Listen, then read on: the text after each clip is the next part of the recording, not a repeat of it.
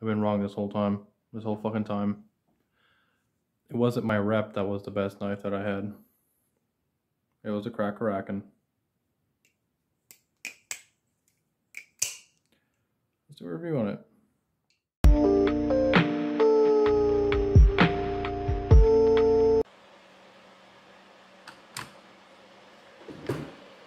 So, this is my 1 year end review of the Krake Raken balisong from Payoden 888 on AliExpress. And you can already see I've done some damage to it, some real damage. Honestly, great knife. They actually did the bushings really well on this one. Bushings are actual quality, unlike the rep. And I did my own little mod here, a little paracord, kind of grip mod, really, giving me a little better grip on it. You can obviously see it's differentiating between that and on this side, so like it's different on one handle than the other. That's for bite handle indicator. Also for the fact that oh shit, I want to hurt my Razor Huntsman keyboard, and also for the fact that it makes it flip better. It honestly does. Yeah, I can't flip. Hold on. There we are. Also, I'm shooting this on a Samsung Galaxy A32, and color grading isn't really that good. But honestly, that's fine. I mean, I can make FHD videos at 30 FPS. That's fine by me.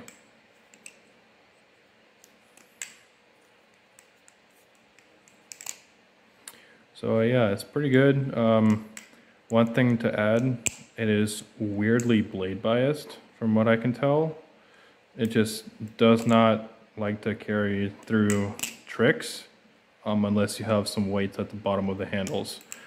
But then again, when you think about it, you're pairing a D2 blade right next to aluminum handles, which I don't know if these are 6061 aluminum or 7075. Either way, they're just not equally weighted. And I mean, obviously, since this is a clone, I shouldn't really give it too much leeway, because I mean, at the end of the day, it's a clone, right?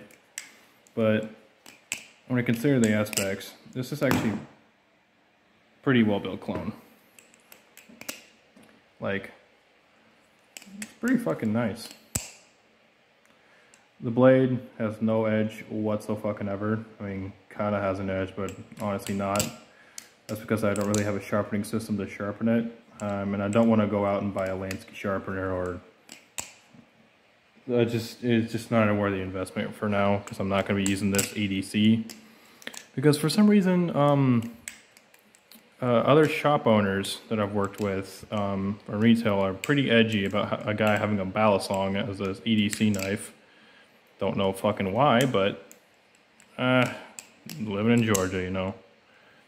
And no, these things are not legal. These things are legal. Don't worry. It's just, I don't know. People are edgy. They think they understand the law, but they don't really bother to look it up for themselves.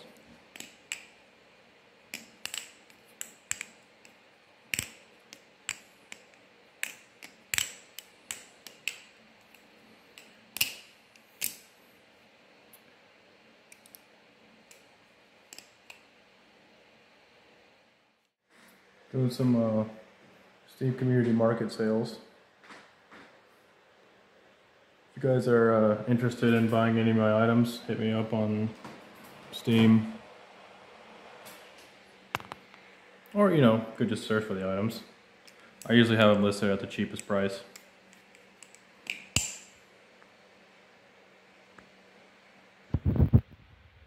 One thing to add is that since the bushings are done really well on this knife, you can actually torque them down fully and they don't completely give out on you after a while. Now, that doesn't go to say that, of course, the bushings don't, the pivot screws don't back out like forever, you know. Like, oh yeah, I torque it down fully and it just does not back out whatsoever. No, it's going to regardless, unless you Loctite it. If you're going to do that, use paracord Loctite. That's been like the golden standard in the balisong community. Very nice. Fuck. And honestly, I mean, as much as I like the aesthetic of the rep, like how the design of it, I'm not gonna do it. I'm not gonna flip one unless I get a real one, honestly. It's just not worth it getting a clone. Fuck. And someone in the comments in my last video told me to get a rep from Bally Plus, like the newest Bally Plus rep. I'm like, nah, no thanks. I mean, I'm not doing that. Also, while I'm on the topic of BRS, what the fuck are you guys doing? An aluminum bare bones? Seriously? I hope to God it doesn't cost extra or more than the original bare bones. You know, the V2, when that came out, to over $200, but still, that was your budget option. BRS, what the fuck? No matter how hard you try, you can't really hate on this knife. All in all, performance is pretty nice for what you get, or at least what you pay for anyways. But, so yeah, see, it's already getting a little rattly there, a little blade tap. But don't worry, that won't happen for yours. As long as you keep it almost completely torqued down, like as much as you can, but then like give it a tiny bit of leeway, and then put some oil on it, like some lubricant or whatever, it'll do the rest. It'll completely perform as much as you want it, or as better as you want it to. But as much as I like channel titanium or channel balisongs, I do prefer a latch sometimes. So yeah, the fact that they didn't include a latch with the Krake Raken model kind of makes me sad. But that's okay. I don't really mind.